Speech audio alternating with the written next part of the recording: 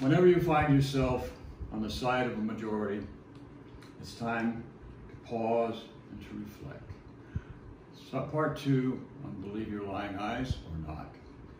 And we have Johannes Werner here to finish up the second part and his experiences through his great aunt, I think it was, and how the title of Lying Eyes plays in, and how being part of a majority, or maybe not, is a good or bad thing, or maybe not. So Johannes, let's talk about the big event that happened and how that works back around and comes through the whole story, okay? So when you had the event that when people had to make a decision to end the war or not end the war in terms of the legal authorities, what's the story on that? So yeah, Germans for more than a decade were led to believe that they first had to defend themselves and then conquer the rest of the world along the way somehow. And in the end, when the invading armies were crossing the borders of Germany and the Rhine River. Now, how far was Remagen from what we were talking about here? Remagen was maybe 200 miles from what we were. But that was the last bridge. That was the last bridge that had not fallen. That is the first bridge that actually General Patton's army was able to cross. So this was the situation of springtime 1945. Most Germans, I would argue, still believed that they could win this thing. There was a lot of propaganda, consistent propaganda about we're developing these miracle weapons. We're developing the fighter jet. We already have missiles. Actually, they did have these weapons. It just did not function. Well, they had the V2 that went into London. Within the dysfunction of disaster, they could not make those weapons have any effect. Have a major effect anymore. Right. So Germans still believed that they could win somehow. And the official policy of the Nazi government was, we're going to fight this to the very end of every German. It's either we're going to win or everybody is going to go down. End of life. All or nothing. Period. If we do not win, we do not deserve to survive. Oh, wow. That was the official policy, the official strategy. This was the moment when Germans, for the first time, most Germans, I'm talking about civil population, was facing a real choice, and it was a really dire choice. Mm-hmm. There are invading armies, what am I going to do? So this was the situation my great aunt was under in spring 1945, like many millions of Germans at that time. She was a young mother, 4 children, a pastor's wife in a rural village in southwest Germany, in a part called Württemberg. Well, how do you spell that? Oh my God. Wolfenberg? Württemberg. Württemberg, the Kingdom of Württemberg. This is W U umlaut R-T-T-E-M-B-E-R-G. Okay, Württemberg. So they belonged to her and her husband, the pastor, they belonged to the elite of this small town of Reichenbach, which was a little dot between mid-sized cities. What's the largest city nearby? It's not very far from Stuttgart. Oh. So there we have, the first thing they see is airplanes, enemy airplanes. They fly over high above and they bomb the cities nearby, but not the small town. Beautiful weather, it's blue skies, the weather is turning warm. She's tending the garden. The garden is important because food supplies are becoming scarce, and so you grow your own, and she did that very well. She was taking care of her 4 children, and she was tending to her husband's flock, you know. Flock being the church. Yeah, you were talking about the parishioners, you know. Lutherans, are they? They were Lutherans, yes. And so there was always someone to tend to, someone to be worried about. And the worries began to increase as the foreign armies began to approach. There was one incident in which it was artillery fire that destroyed 2 buildings in that small town, and 2 people were killed in that. And so that was the first time my great aunt was confronted with war directly. There was a retreating German army. There were several officers who were lodged in my great aunt's home, but fortunately they received orders to retreat very early, way before the foreign army arrived. Retreat from the village itself? Retreat from the village, go further east. So they did not have any German army when foreign troops were approaching.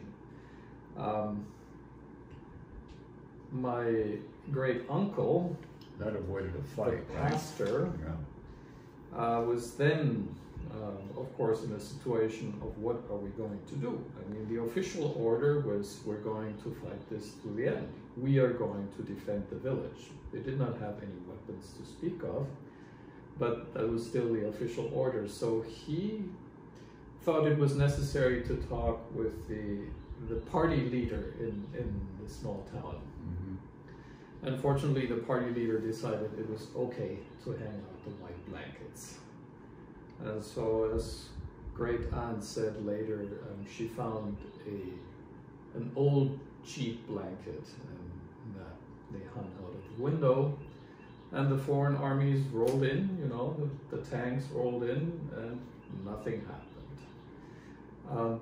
That is just, you know, how random dealt with people's lives, because I just ran across this documentary about a small town about 15 minutes away from where they were. There was an incident where Hitler Youth, you know, the last resistance, the 15, 16-year-olds were commandeered to that village to build anti-tank barricades. There was this guy, a farmer, a local farmer, on a bicycle. He saw them do this and he confronted them. And they said, well, we're defending your village and we're going to do this. And he said, you're not. And when they still resisted, he just slapped their leader and told them to go home. And they did not go home. They reported him to the commanding officer. And long story short, he, the farmer, and the party leader in the village and the mayor of the village were commandeered before a wartime tribunal. And in a matter of 15 minutes, they were condemned to death and they were hanged, all 3 of them, in front of the village cemetery, and they were left hanging, their bodies were left hanging for several days. So that particular village had anti-tank barricades, and because the invading armies were finding out about that, they first sent the airplanes, which in turn obliterated that small town. Wow. The whole town. So this is how random dealt with German lives. So they basically, the U.S. or the Allied military then gave warning to each community, either you yield or you all die. Yes, there were flyers, leaflets that were dropped from airplanes. I would argue that pretty much all Germans knew about the choice they were facing. And in many cases, people actually decided we're going to save our town and we're going to surrender.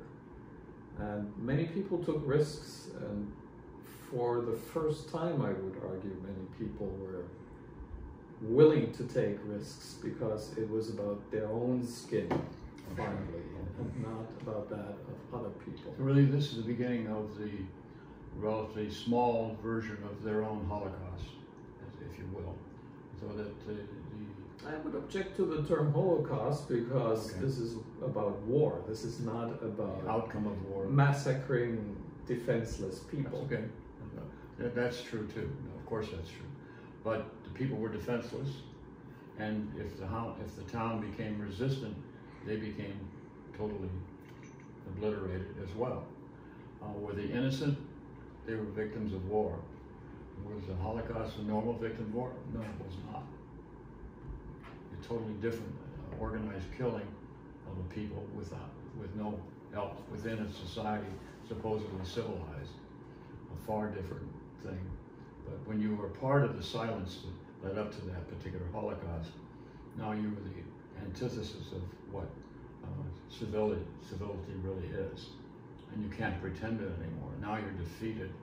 It's an interesting aspect of that. What it means in terms of Holocaust, probably not accurate. Go ahead with your story. So, yeah, to many Germans, this came as a bad surprise because they wanted to believe in the truth of the propaganda the German government was spreading, because it was convenient. It was just so much more convenient to believe that we're just going to go through it, and everything is going to be great. So it's kind of comfortable ignorance. Yeah, it's comfortable ignorance. And it was kind of strange because my great aunt, she had a brother who was still serving in the army in Italy. How come he was serving in the army in Italy when U.S. troops were on German soil? There were relatives who were serving in occupied Denmark and Norway, you know. How is this possible? So